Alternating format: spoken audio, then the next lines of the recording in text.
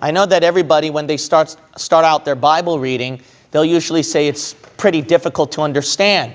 So that's the purpose of this class. This purpose is to show you that the Bible is actually not hard, but very easy to understand.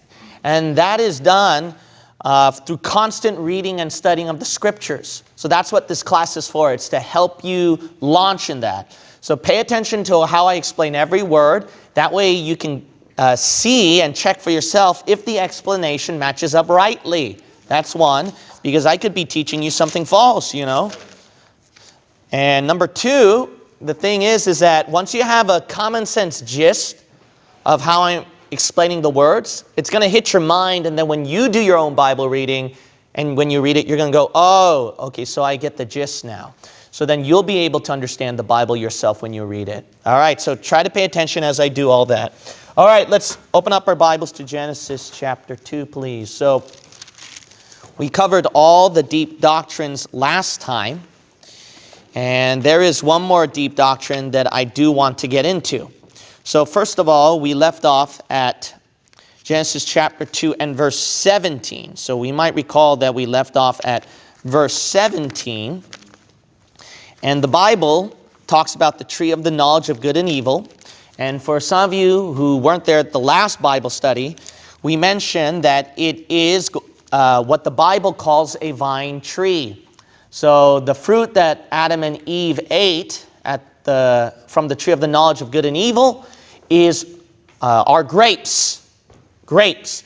And some people say, well, grapes don't grow on trees. But the idea is, if you look at the Bible, there is a word called the vine tree. The vine tree. The Bible words it that way. So it could be where the grapes are growing on a vine, but it's wrapping around some tree, which is what I mentioned in our Genesis study, that can be possibly the case. If we keep that in mind, then go to Ezekiel 31, please. Now keep your hand at Genesis 2, and we'll go to Ezekiel 31. So in Genesis 2:17, which is where we're leaving off at, God warned them, and I'm not going to explain every word in that one because I did it last time. God warned them that if you eat from this tree, you will surely die. So as sure as you live and breathe, it's going to be clearly death if you eat from the fruit of the knowledge of good and evil. Chew on that grape, and then you will die spiritually. It's not physical, but it's spiritual. Now, why would there be death accompanied to this tree? Now, I showed you in the previous Genesis study that it is connected to Satan somehow. So I'm not going to do that over here too much. But I showed you how it's somehow connected to Satan in some way or form. I don't know exactly, but the Bible attributes the tree of the knowledge of good and evil to Satan. Realizing this fact that somehow the tree of the knowledge of good and evil is connected to Satan, notice what the devil is called. He is called a certain type of tree at the Garden of Eden. Now remember, I mentioned to you that the forbidden fruit is grapes, but there's no such thing as a grape tree. So then I mentioned the possibility. Remember, it could be growing on a vine that's wrapping around some tree. If that's the case, then it could be the cedar tree. All right, so the tree could be cedar, and then God could have had the vine growing around this tree. You might say, really? Yeah, go back to Ezekiel 31, which we read last time. I don't know if you caught this. We're going to go to Ezekiel chapter 31.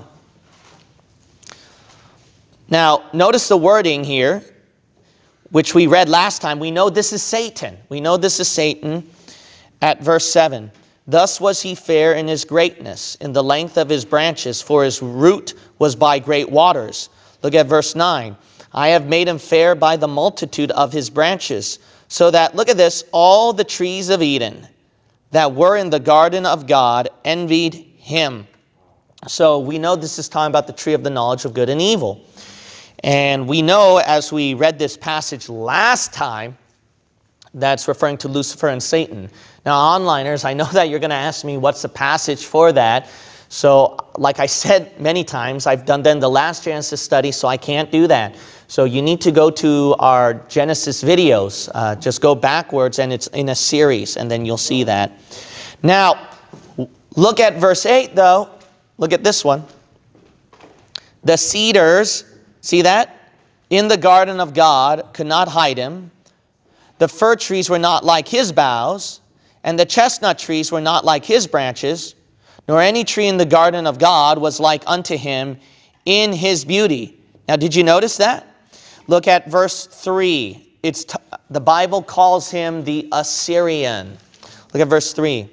Behold, the Assyrian was a cedar in Lebanon, with fair branches, and with a shadowing shroud, and of an high stature, and his top was among the thick boughs.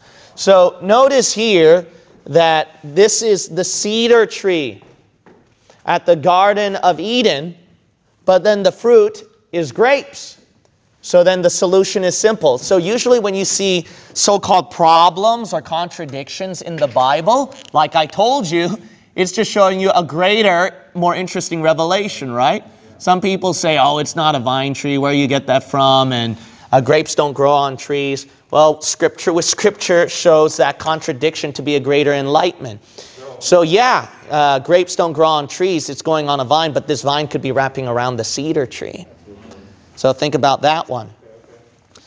But here's another interesting notion to think about. So this is just food for thought. If you look at the wording here, the wording is this tree is like reaching all the way to the top.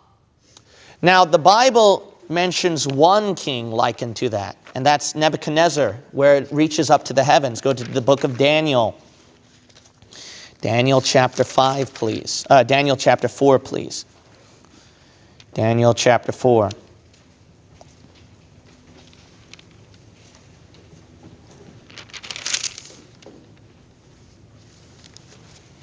Daniel chapter 4, and look at Nebuchadnezzar's dream. Nebuchadnezzar dreamed a dream that he was likened to this tall tree that reached all the way up to the heaven, representing his kingdom spreading throughout all the earth. Now, who is the one that gave Nebuchadnezzar charge over the kingdom to spread throughout over the earth? It's the devil. He had the power and the authority to give it to whomsoever he will, like you'll notice at Matthew chapter 4. So, look at the wording here. Look at verse 11. The tree grew and was strong, and the height thereof reached unto heaven, and the sight thereof to the end of all the earth.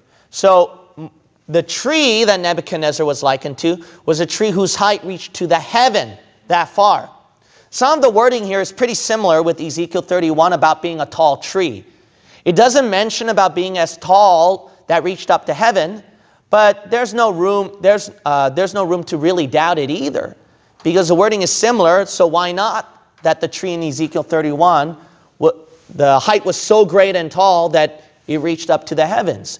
If that be the case, think about this. So this is all just theory, but it is interesting food for thought to understanding the pattern of the devil.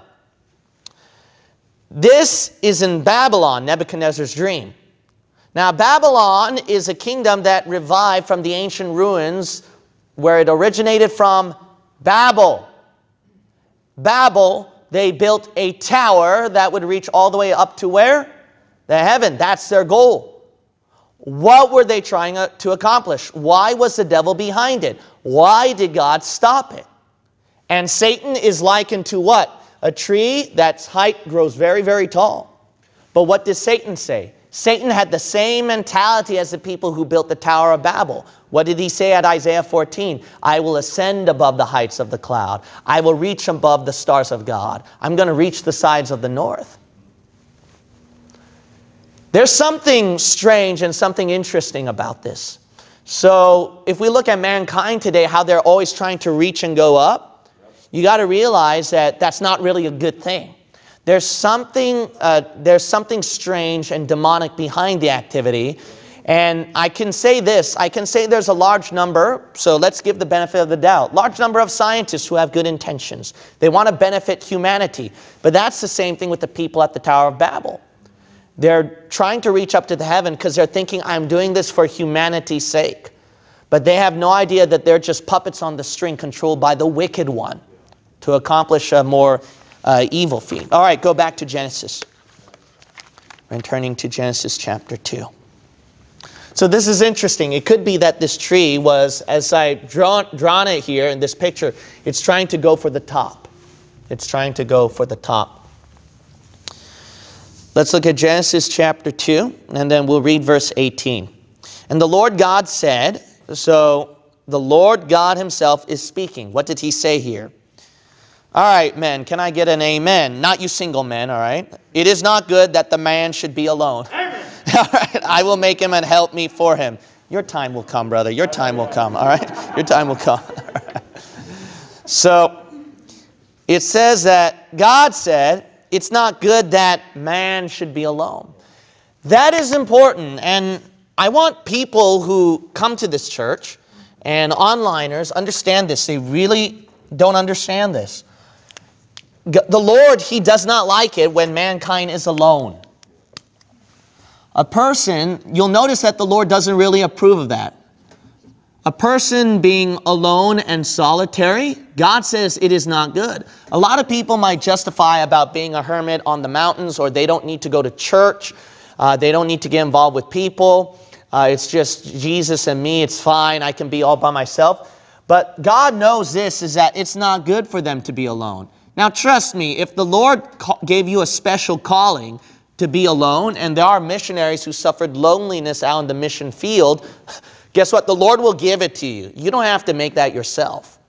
Because naturally, humans should not be alone. That's how the Lord operated it.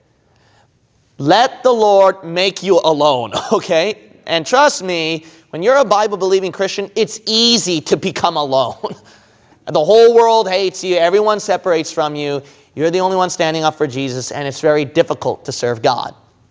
So if you have every opportunity not to be alone, you should take that advantage. It's not good. The Lord doesn't like that. Why? Because it's go to Hebrews 10. Hebrews 10.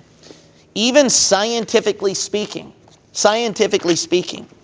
psychologists know that when man is alone, that they're not able to function to their best.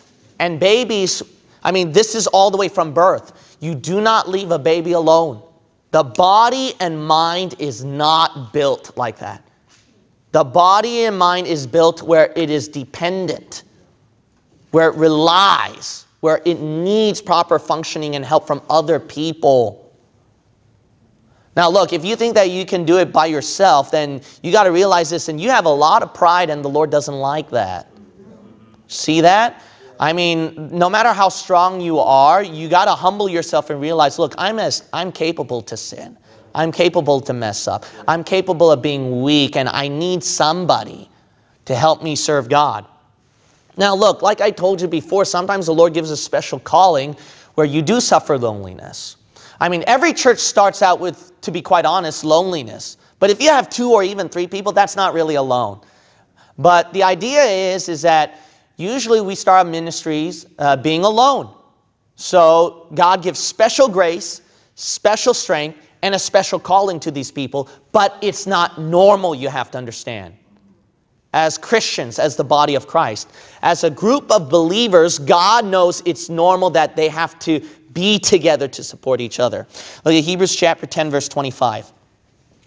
Notice the wording, not forsaking. That's a strong word. That's like abandonment. Like you do with a baby, right? If you leave it alone. Not forsaking the assembling of ourselves together. When do we assemble as believers? Not just a Sunday service where you wear a suit and a tie, and then you act all holy and religious, and after service is over, you all go eat out in a buffet, and then you sin at Monday morning, right?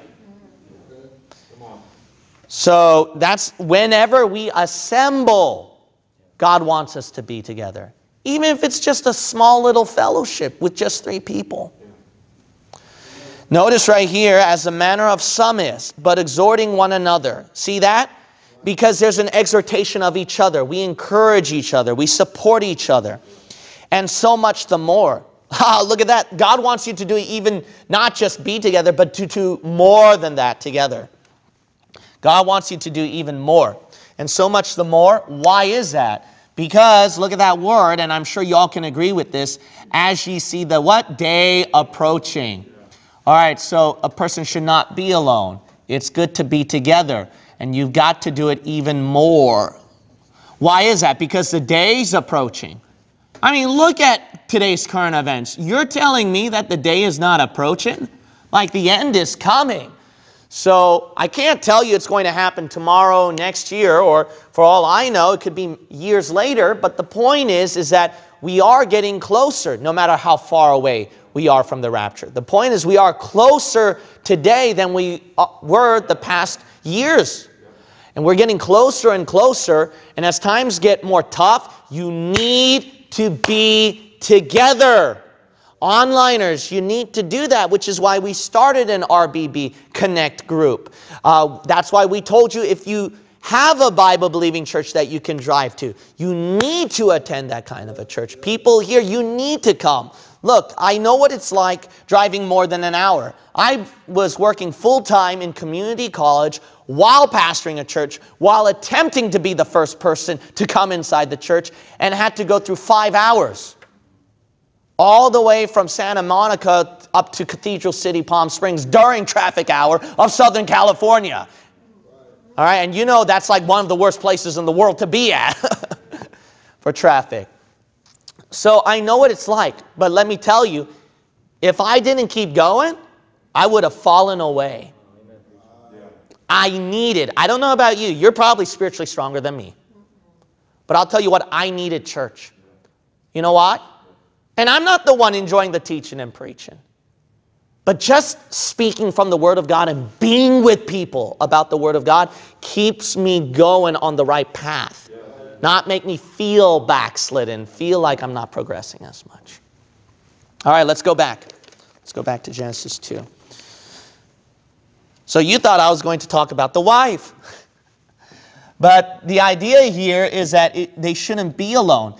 The intention was not, know this, the Lord's intention was not a woman here when he said that statement. Why is that? Because notice the Lord didn't provide Eve immediately. All the Lord thought about is, it's not good that man should be alone. The person needs a helper to be by his side. Because notice God said, I will make him and help meet for him. So God wants to give him a helpmeet. In other words, a person that will meet his needs and be a helper to him. Now, who fulfills that role? Nowadays, women despise that role. Now, you got to realize this, women, that the Lord could have picked a lot of other creations rather than you. But he gave you to fulfill that role. When God gives you a special purpose and calling, don't you dare belittle it and call it like it's abusive. I just have to be a person in the home and then taking care of babies and cooking food and then chores in the house. And when you belittle God's role to you, then the Lord gives you free choice to fully reject that, and then you can live a miserable life, and he'll find somebody else to fulfill that role. Because look what would have filled in the role. The Lord didn't do a woman to begin with. He was trying to find something to help the man to meet his needs. Look at verse 19. That's the key. That's why verse 18, the point is true. The idea is not about wife. The idea is that basically man should not be alone. That's the bottom line. That's why we should meet together. That's why we should have church. That's the point of that verse, not a woman. The woman, she fulfills that role. She fulfills that role that the Lord used. But the idea and the purpose of this verse was not about a woman. It was about finding somebody out there or some kind of creation to take care of the man. And then it just so happened that you women fulfill that role, which is why this verse, we quite use it often for the women and men when they marry. But you know, if you women didn't exist, the Lord could have done just fine to leave verse 18 alone. All right? So that's why don't take your role lightly. Verse 19, and out of the ground the Lord God formed every beast of the field. So God, out of the ground, the earth, the Lord created animals. See that? He formed them, shaped the beasts of the field, and every fowl of the air. So it seems like that the birds came out of the ground and were created too, for birds that fly in the air. Now it came from the ground. If it came from the ground here, then it could be what we stated. Remember, Adam was in a golden ground area pretty much. So if that's the case, these animals may have had a glow and a shine too when they were created. So that could have been the case as well. I mean, it would make some sense if the Lord practically makes all of heaven gold, including the ground itself, pure gold, he says, in heaven. Streets of pure gold. So it could make some sense, perhaps. Okay, but anyways, let's keep reading. So then he creates every animal that he could find to help the man through his lowliness. So if that's the case, keep reading on, and brought them unto Adam. So God brought these animals after he created from the ground. He brought them to Adam to see what he would call them. So then God wanted to see what name Adam would call them. So notice here that God did not give the name to the animals. Mankind, God gave them. God gave them the choice to name the animals. Let's keep reading. And whatsoever Adam called every living creature. So any living creature that he could find that God created, right? Whatsoever whatsoever Adam called. So whatever Adam gave the name to these creatures, that was the name thereof at verse 19. So that became their name. And Adam gave names to all cattle. So Adam, he provided every name to every form of cattle, and to the fowl of the air, to every bird that flies in the air, and to every beast of the field. So every beast, every creature, every animal that roams around the fields, the ground. But for Adam, there was not found an helpmeet for him. However, despite of all these animals the Lord created that Adam named, Adam could not find a proper, suitable role out of God's creation. Any of these beings or creatures that could be a helpmeet, meet his need and help him out. So in verse 19 and 20, we note, I mentioned it in our last Bible study in Genesis, that Adam had to give the name of all these creatures. But remember, the Bible talks about man was created on the sixth day. And when the Bible talks about man being created on the sixth day, all of a sudden it just mentions about man and woman. So if all of this happened within the sixth day, and Eve was not created yet when Adam gave all the names to the animals, you got to realize this, Adam was like a supercomputer then. So then he was able to name all these animals just like this. That's a powerful mind that the Lord blessed Adam during before his fallen state. Imagine how powerful our minds will be when we are delivered from our fallen state and have a body and a creation that's better than even Adam's. You know, the Bible says we have the mind of Jesus Christ. We have the mind of Christ. So that's something. That's something there. So it could be, so I'm going to say it could be, that Adam gave the name to all these animals within less than 24 hours. It may be. Now, if that's the case at verse 19 and 20, 19 and 20 is good. Okay, this is where you singles could probably say amen unless you don't have a pet. But the idea is, I don't know if you notice this, so notice that the Bible is way ahead and predicts human nature very well. Human nature, when they're alone, and, you know, if you don't have a partner for yourself, then what do lonely people tend to do? They have pets. They have animals. Guess what? Even hermits do. Even hermits do. You know why? Because it is human nature. It's not good for a man to be alone.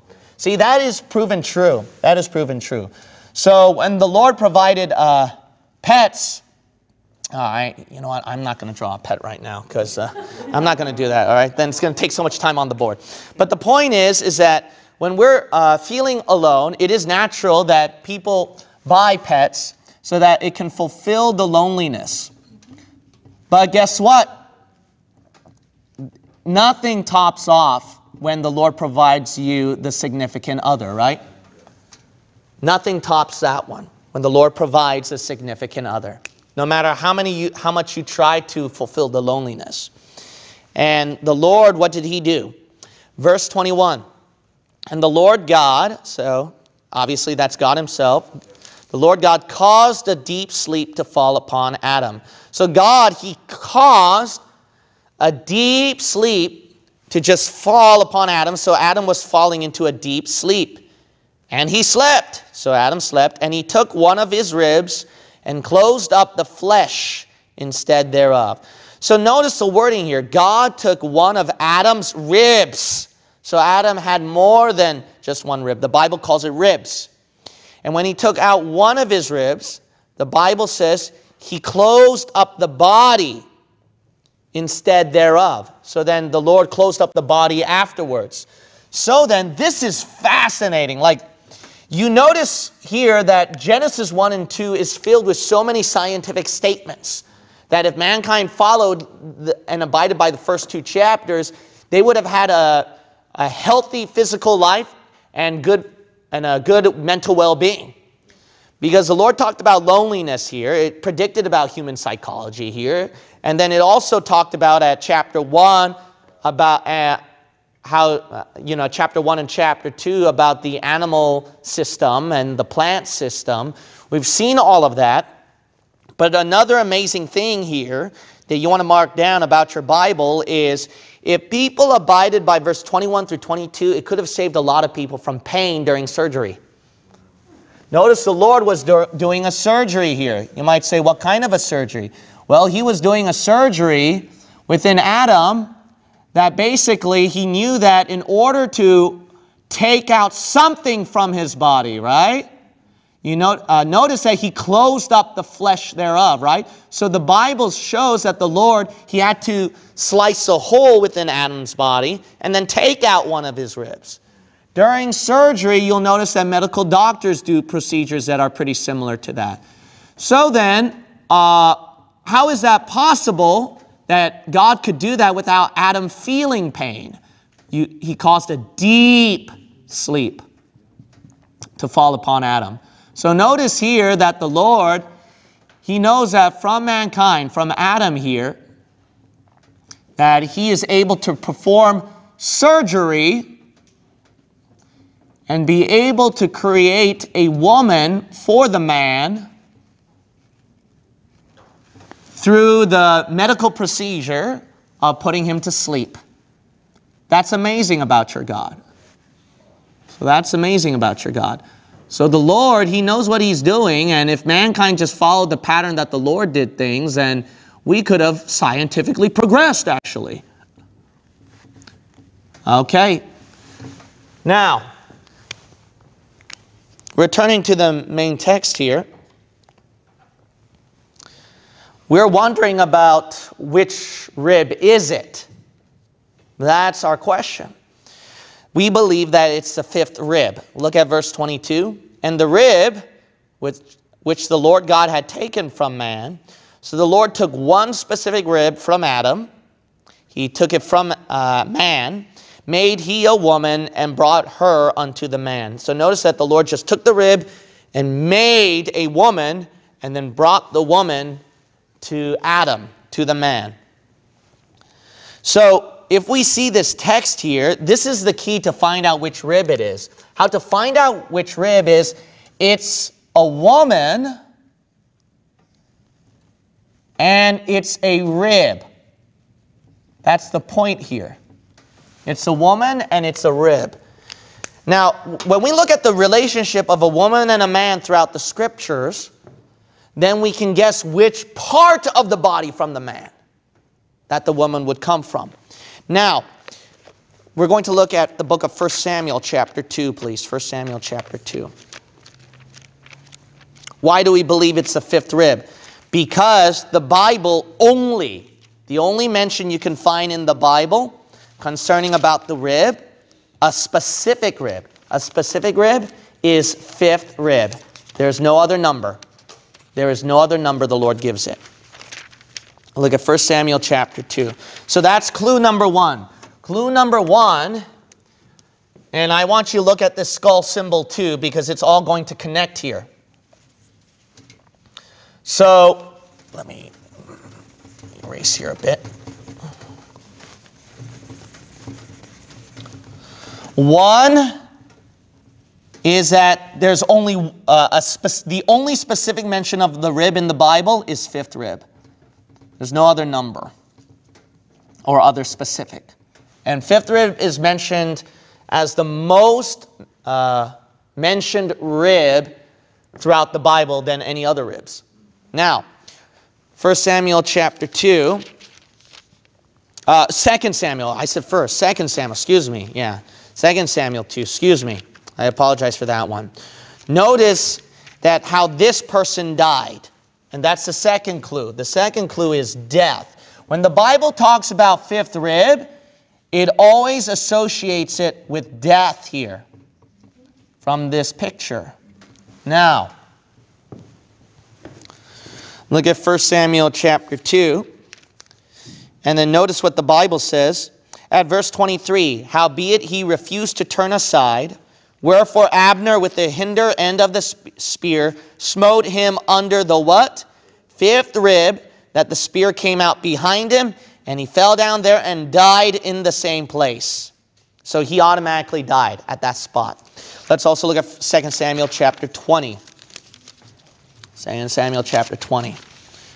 Notice that quite often fifth rib is connected to death. 2 Samuel chapter 20. And we will read verse 10. Verse 10. Now, remember, because of Adam, we all die. But remember, who was the person that caused Adam to die? It's a woman. It's a woman. So notice here that we see all of this connected to what? Eve. So Eve's, basically, the devil tempted Eve first. Why? Because in order for death to reign throughout all of Adam, he had to use Eve to accomplish his means of death. So notice that Eve is also connected to that. Her role, Eve's actions. So that's a third clue here.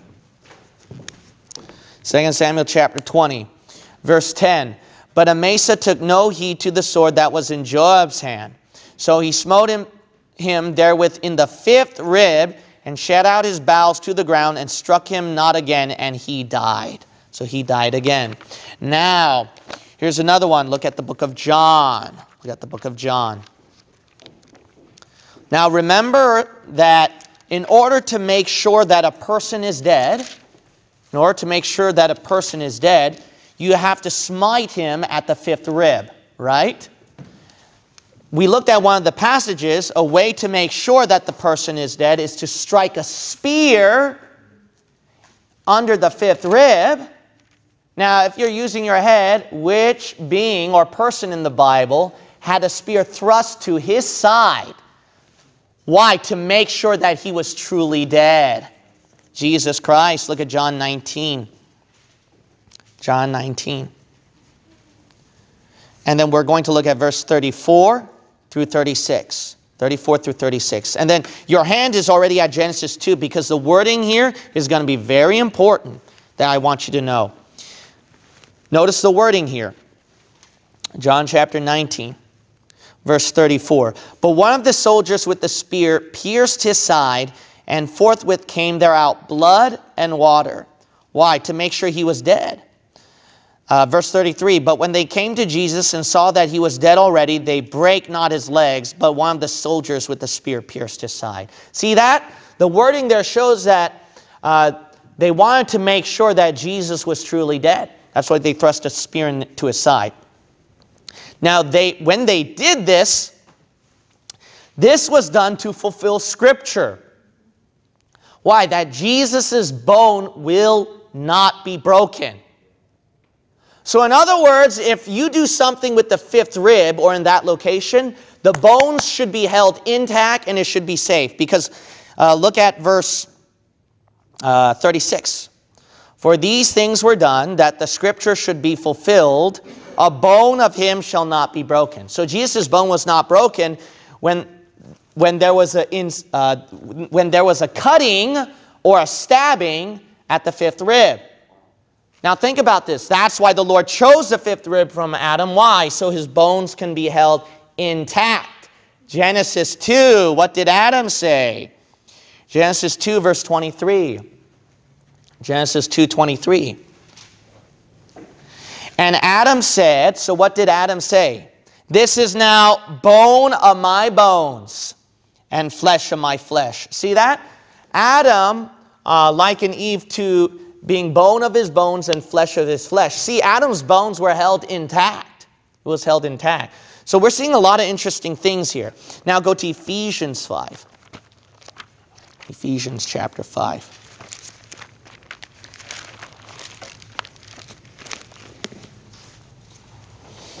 We're going to go to the book of Ephesians chapter 5. Now, notice what the Bible says here. If we see that from Jesus' example, that's another thing. From the case of Jesus, that in order to make sure of death, that's where it was struck on the fifth rib to make sure that the job was done. You know what the Bible did? The Bible combined the case of Jesus and the wife with Adam and his wife together, if that's not enough. See, these are all tied together. Look at the book of Ephesians chapter 5. Ephesians chapter 5. Notice what the Bible says at verse 30. For we are members of his body, of his flesh, and of his bones. Isn't that similar to the wording with Adam and Eve? But if that's not enough, this is more plain. Verse 31. For this cause shall a man leave his father and mother, and shall be joined unto his wife, and they two shall be one flesh. Where did Paul get that verse from? He got it from Genesis 2, Adam and Eve. He was thinking about Adam and Eve. He was talking about Adam and Eve. Go to Genesis 2 again. Notice what Adam said at verse 24. If you look at verse 24, notice that the writer of Genesis said this, if it wasn't Adam. Look at verse 24. Therefore shall a man leave his father and his mother, and shall cleave unto his wife, and they shall be one flesh. Like practically word for word, almost. So notice here that Paul had that in mind when he was writing Ephesians 5. Returning to Ephesians 5 now, notice that the passage, knowing that this is talking about Adam and Eve, notice the relationship is what? The relationship is, notice at verse 32, the next verse, this is a great mystery, but I speak concerning what? Christ and the church. He likens the relationship of husband and wife to Christ and the church. Look at verse 25. Husbands, love your wives, even as Christ also loved the church and gave himself for it. See that relationship? Now here's another thing. Another thing is, if he was smote at the fifth rib, the location itself, see that? The location of this fifth rib is near the heart. Now, they say that when Jesus died on the cross, he died of a broken heart for you. If you look at the word death, quite often it is associated with love when Jesus died on the cross. If you look at the theme of movies, it's always love and death. In other words, Satan distorted it to sex and violence. If you look at Adam and Eve's case even, Adam died, why? Out of love for Eve. Look at the book of Timothy. Look at the book of Timothy. Adam chose to die. He wasn't deceived. He wasn't tricked. He knew full well what he was doing. But because he loved his wife Eve, he chose to die along with her. We're going to look at the book of 1 Timothy chapter 2. Chapter 2. And then we'll read verse 13. Verse 13. Notice the Bible says, "For Adam was first formed, then Eve. And Adam was not deceived." See that? He wasn't the one tricked. But the woman being deceived was in the transgression. So notice here that Adam was not tricked into doing this. He knew full well what he was involving himself with. Then why did he choose to do that? Because he loved Eve. He loved Eve. Notice that, what did Adam say at Genesis 3? "The woman that you gave to me gave me the fruit, and then I ate." Why was he like blaming God about the woman? Because the woman was someone he was willing to die for, to pay the price. Men are stupid people sometimes, ladies. I realize that. But you just don't realize how stupid they can be because they just love you that much that they'll do the most stupid things for you sometimes. All right. Some of you wives are like saying, "My husband don't do that. I wish he would, you know. Why won't he do that?" You know, that's between your relationship and God. All right, I have nothing to do with that. If you're interested in counseling, you can talk to me after church. Go back to Genesis 2. Go back to Genesis chapter 2. Yeah, amen, brother. Look like you need help. Genesis chapter 2. And then we'll look at verse 22 through 23. So seeing all these cases together, we can see that it was from the fifth rib. Verse 23, "And Adam said, 'This is now bone of my bones.'" So I explained that word for word. Now the next part, "And flesh of my flesh," because the woman came from Adam's flesh and body. Remember, the Bible says at verse 21, God clothes the flesh thereof. That's so much like surgery. You're opening up a body, getting something out of there, and then you're attaching the body back together again. It's just so amazing. You see so much of science here. Reading onwards, "She shall be called," notice, "woman." You see that there? Woman. So you ladies are called woman. And that's something that you should be thankful to the Lord. Now, why are you called woman? Notice how I'm going to be very politically incorrect here, and some of you are probably going to walk out of church after this. Notice the wording here. Why your name exists. It's because of the man. Notice here, "She shall be called woman." Why? Why? Because she was taken out of man. See that? So it's because you women are from the man. That's why you're called woman. Notice all the how you're identified. There's female. Why? From male. Woman. From what? The man.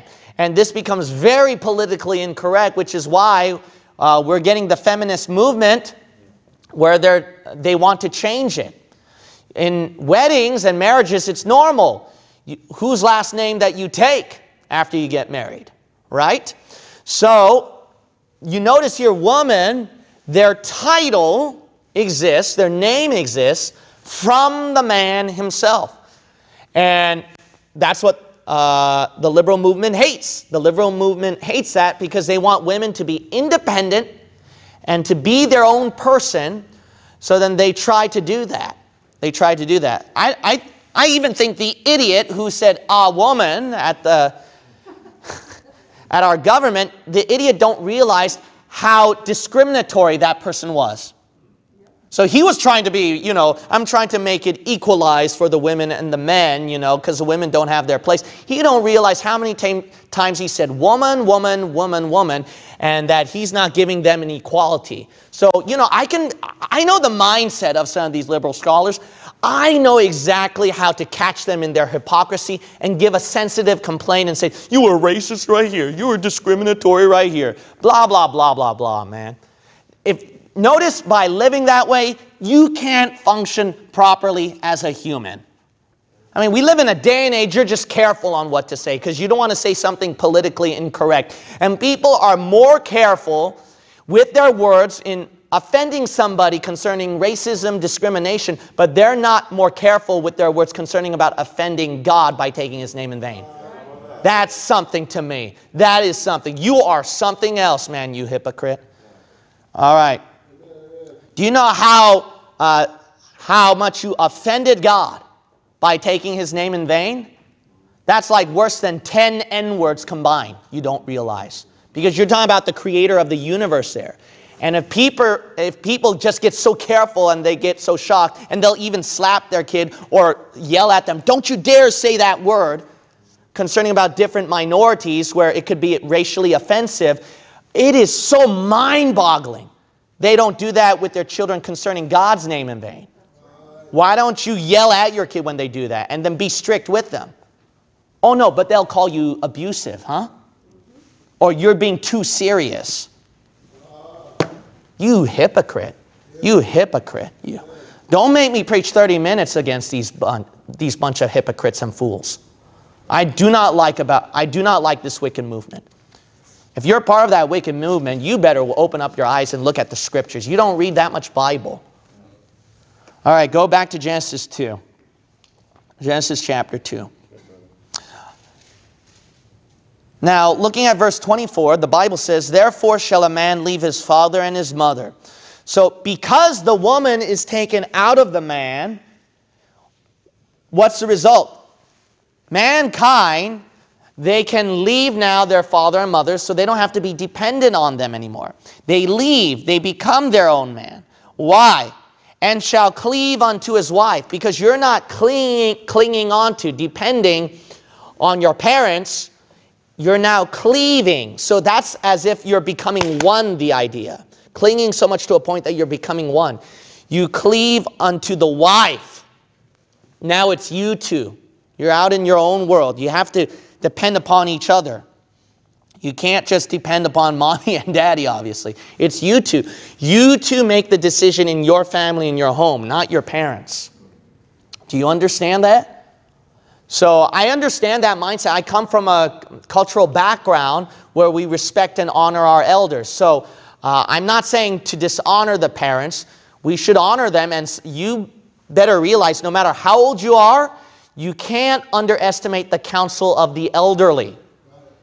So I don't deny that. However, what I'm talking about is you can't depend so much on them that you're not using your own independent thought, independent decisions. And yes, even independent decisions that can conflict with the elderly, and you can still honor them and disagree with them. You can still honor them, but when it's between you and God, you're going to have to realize I have to disagree with them. And at times you have to realize that. Why? Because you're maturing now. You're maturing into developing the wisdom God has been teaching you, and you have to make smart decisions for yourself, not let somebody else do it for you. So by doing that, you're a family together, and they shall be one flesh. So notice that the Bible says that this one is considered to be one flesh. Male and female. It's an amazing thing how the Lord did it with man and woman. One of God's best creations. Now, some people wonder what is marriage? How is marriage defined and started in the Bible? And this is the verse. The verse shows that at verse 24, that's where you're considered husband and wife, is notice when you become one flesh. So that's the idea, is that when basically through a sexual encounter, God automatically sees that as marriage. Now some of you might be in shell shock mode, and God forbid that 90% of you had done premarital sex, but that's common now. 99% of people have done fornication. It's become that normal, except probably your children who are raised in a Christian home. But it's so sad nowadays that we live in a day and age where people just fornicate with each other before marriage, and by doing that, you got to realize then how many people you slept with and how many marriages and divorces that you practically did. What's wrong with fornication? I'll tell you what's wrong with fornication. You're not sticking to that person, because God considers when one body starts to interact with the other body, it's automatically becoming one, and God sees that as something, guess what? You don't realize this, sacred and holy. So some of you have been there in my teaching concerning about sex, but sex is not supposed to be something filthy. You know what made it filthy? The world. Because they feel like you can just become one all the stinking time. And then the dark imagination just runs in creative mode and then just gets into worse stuff. But it's supposed to be sacred and holy. You don't know that? I mean, look at the book of Hebrews 13. Hebrews 13. It's supposed to be sacred and holy. Taking something sacred and holy and turning it into something filthy, you're in trouble. Look at Hebrews chapter 13. That's why we take fornication seriously. You think that we're just being tight people and, oh, you think you're holier than thou and you're better than us and blah, blah, blah. Look, man, I mean, I don't care how you make fun of me on that one. I mean, the Lord takes it that seriously. That's the reason why our church takes this thing seriously. Look at the book of Hebrews chapter 13.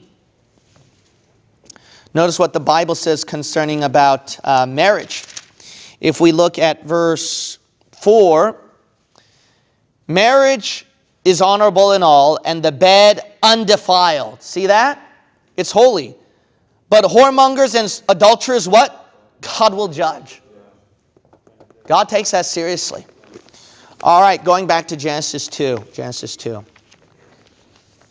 So the idea is that when both bodies become one, that's considered marriage. So this is the reason why it is very, very important that when you do marriage, that you have to do it in biblical terms. Biblical terms. Now, some people take this as an excuse that, oh, so that's right, Pastor, so I don't have to do things legally. No, you should do things legally. You know why? Because even though the rules were not in place during Adam and Eve's time, you got to realize this. God wants us to follow the rules of the government. He wants us to do things legally, not illegally. Unless, obviously, if it makes us violate and sin. By that point, then we have to choose to obey God rather than men. So we have to do things legally. So, I mean, do you really think it's a good testimony as a Christian to just go off away, run away to Las Vegas, and then just come back? What do you think Christians in church will feel? And even lost people. This is too fast. You're being irresponsible. There aren't other people who approve of this and are just wondering, are you just doing this at the spur of the moment? See that? So you already ruined your Christian testimony, and God's not going to be behind that. No matter how much you justify in using Genesis 2. Well, when two bodies become one, we're married. By doing that, the Lord does not want you to be married in a way that is illegal. That is a bad testimony as a Christian. Are you telling me that? You can do things out of Scripture, but do things that are not scriptural. Do you know that? Here's a good example. Jesus Christ whipped people at the marketplace because they turned his temple, the Lord's house, into a merchandise place. I mean, that's scriptural. So then you think that God would approve of you taking out a whip and beating up people in Catholic churches and Masonic lodges, Might be ideal to the Lord, but no, Why? You ruin your testimony. Why? We think you're cuckoo. People, because in the eyes of common sense people, you're cuckoo, you're strange, and you're all that. Now you got to realize this also. People in Catholic churches, Masonic lodges, and even Baptist churches, yes, of our denomination, they don't know right doctrine. And a lot of them are more sincere people than you are. You got to realize that. So because of that notion, by just simply beating up people at a marketplace, you have no idea how many people you may have injured who may have been a better person being more religious and doing more good works than you are. See, you don't count the cost. See, you don't count the cost. So the important thing is, I think some of you might know this when you come to our church, is that we're not a matter about religion or denomination. We're a matter of Scripture. And we don't care which background or religion you're from. If you contradict the Bible, then wrong is wrong. Yeah. That's why we're known to be an independent Baptist church, right? Why? Because the Baptist denomination is pretty obvious through Beth Moore and all the other people. They've fallen deep down into apostasy. If you want, what's the purpose of coming to church? To be a Bible believer. Because you want the truth. Not something that's religiously or politically correct. But you want the truth. If you have that in your heart, trust me, what's going to happen is then the Lord's going to show you more things on what's true and what's false. And then if you keep that in your heart, then the Lord can change your life into a much better person. Amen. You cannot serve God well without truth as a foundation. Because living your life in a lie is not a real life to serve the Lord. All right, returning back to Genesis chapter 2, and then we'll read verse 25. And they were both naked, the man and his wife. So man and woman, they're both naked and were not ashamed. So notice that they were not ashamed in being naked. You might say, why is that? The reason why is because they were at the stage of innocence. Innocence. Notice that the tree they ate was the tree of knowledge of good and evil. They knew what was right and wrong. They didn't have that knowledge set up yet. Why is that? Because they were at the stage of, you know which age or mindset that has that, right? Basically, little children or even babies. Because, you know, they just run around naked, giggling and laughing, you know, like that.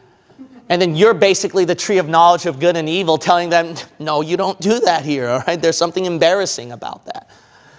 So that kind of mindset is the stage of innocence.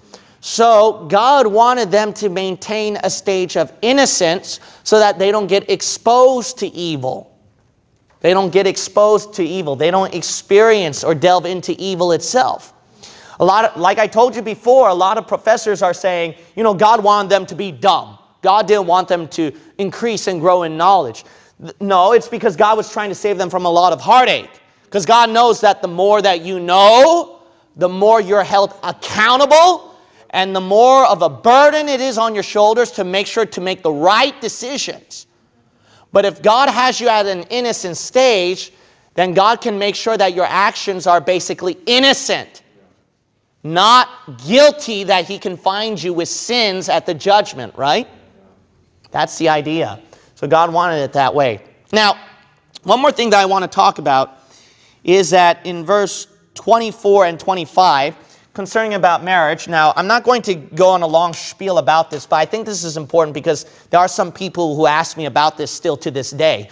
Is that basically, so we do realize that marriage, that it is done with man and woman together. One. Number two, we realize that it has to be done legally. But we have to also understand this too, is that like number three, we're not saying that, you know, where you have to wait or halt the process for such a long time. Because our government system, they make things very complicated nowadays. So I understand that. There are some things that are hard to achieve. So if you're a person who has an interest with this other partner and want to be married together, then the good thing to do is to make sure that you have, that you basically do it in front of the eyes of the church. Why? Because doing it in front of the eyes of the church, at least you preserve your testimony in some way that, hey, these two are going to get married together. And we're familiar with your life and your testimony. By doing that, you can do that together as a church. If you have to do it now, then you can do it together in the church as an eyewitness, as a testimony to the church. That way your testimony is preserved, right? That way people don't think that, oh, you're trying to be illegal or you're trying to just shack up. No, by doing it in the eyes of the church, then at least you have testimony that, oh, these two are getting married together. And then keep attempting to do legal means to make sure that you get the license and everything. I've done that with one wedding before. Basically, we've done it from the church, and then the process was still not done yet, but it was in process. See, they were still trying.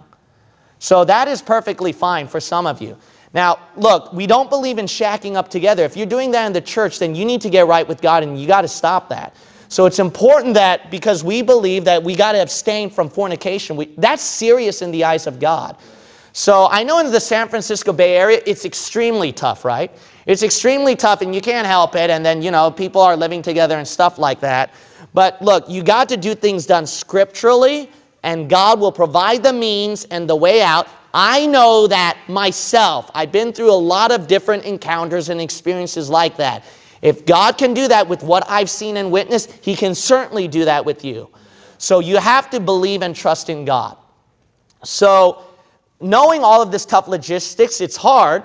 So the very least you can do is at least come to me as come to the pastor here and let's do this as a church at least, right? Let's just at least do this as a church. That way your testimony is preserved. Because coming in, just staying together and giving us the impression that you're not married yet, then we're getting the idea of shacking up. At least give us the impression that you're married together. Okay, let's go to Genesis chapter 3. Genesis chapter 3. Oh, my goodness. Stop. All right. All right. I'm sorry. All right. Chapter 3. In comes the serpent. We'll cover that in our next Bible study. God, my Father, I want to thank you so much for salvation through your Son, the Lord Jesus Christ. Thank you so much for the teaching of your book. I pray to make us increase and grow in knowledge of the Scriptures. In Jesus' name we pray. Amen.